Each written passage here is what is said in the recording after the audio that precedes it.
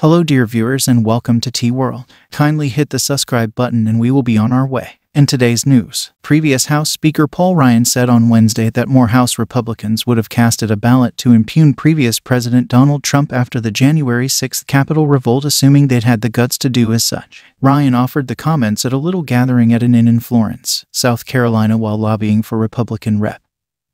Tom Rice, one of 10 House Republicans that casted a ballot to indict Trump. There were many individuals who needed to cast a ballot like Tom, however, who simply didn't have the guts to make it happen.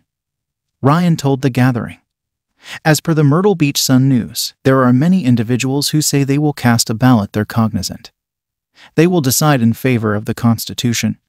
They will decide in favor of their convictions, yet when it gets hard to do that, they don't make it happen. Tom Rice is a man of conviction. He likewise said, Tom Rice is the sort of individual you need in Congress. Ryan, a Wisconsin Republican who filled in as Speaker of the House from 2015 until his retirement in 2019, likewise censured Trump and other moderate for looking to correct retaliation on Republicans who crossed the previous president.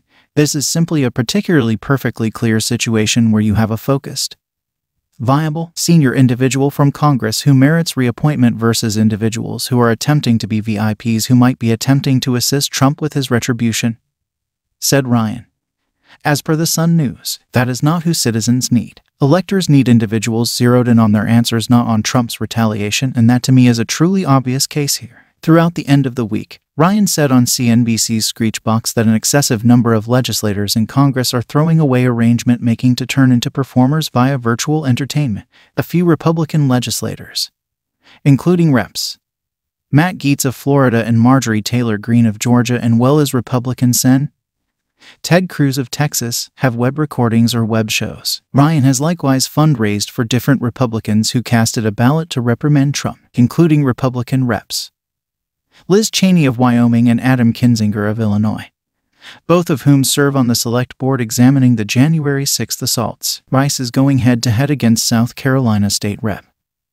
Russell Fry, who got the support of the previous president in February, Senator Tom Rice of South Carolina, the defeatist who deserted his constituents by buckling under Nancy Pelosi, and the radical left, and who really casted a ballot against me on impeachment hoax number 2, should be tossed out of office ASAP, expressed Trump in a proclamation declaring his support. A Trafalgar Group survey delivered on Wednesday showed Fry driving the office holder Rice by an excess of 17 places. Rice, a generally standard Republican, contrasted the previous president with a despot in a May 2021 meeting with the Washington Post and considered him eventual dictator in a proclamation thrashing both Trump and Fry after a Trump rally in March. On the off chance that you need a congressman who upholds political brutality in Ukraine or in the United States Capitol, who supports party over country, who upholds a future dictator over the Constitution, and who goes with choices dependent exclusively upon reappointment, then, at that point, Russell Fry is your competitor, he said. If you made it to the end of the video, kindly hit the subscribe button and leave a comment. It helps the channel.